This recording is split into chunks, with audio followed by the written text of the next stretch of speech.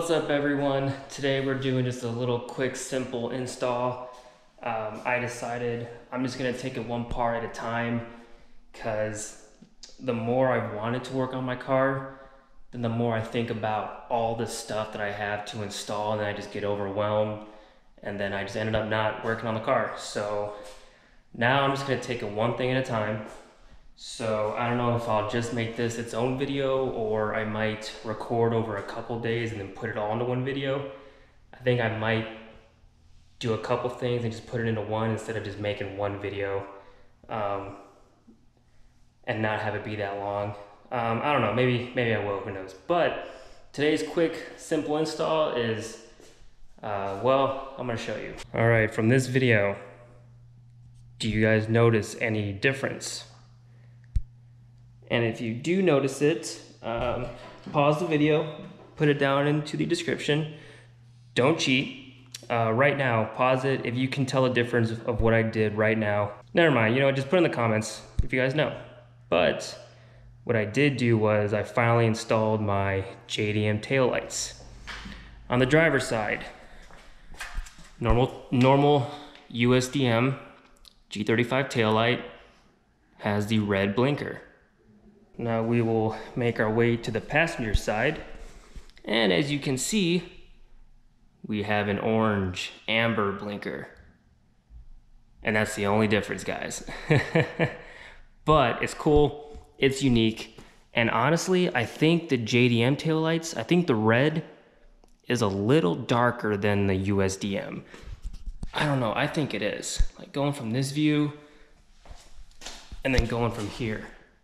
I think the JDM ones are just a little darker, which looks kind of cool. It looks like they kind of have a tint on them. I really think it is, because it's showing it on camera too. I don't know, you guys let me know if it, that definitely looks darker. A darker shade of red than that. But yeah, so install it's easy, but kind of a pain in the ass, because there's just little room for stuff. Oh, let me turn this off. Had to rig this up. Okay. And yes, my trunk is an absolute mess. I still gotta clean this thing out. Still have old work stuff, but let me bring this light over here.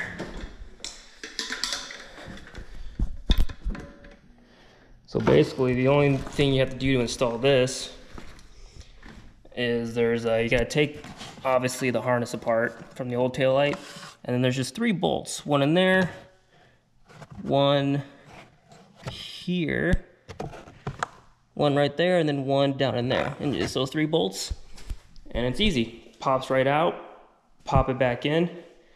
Simple as that. And the fitment on these is pretty good too. It's damn near, you know, what my OEM was, which obviously these taillights are OEM, so I would imagine the fitment would be pretty good on them. So I'm gonna do this driver's side one now, get it knocked out of the way, and we'll have both taillights on, so I will be right back.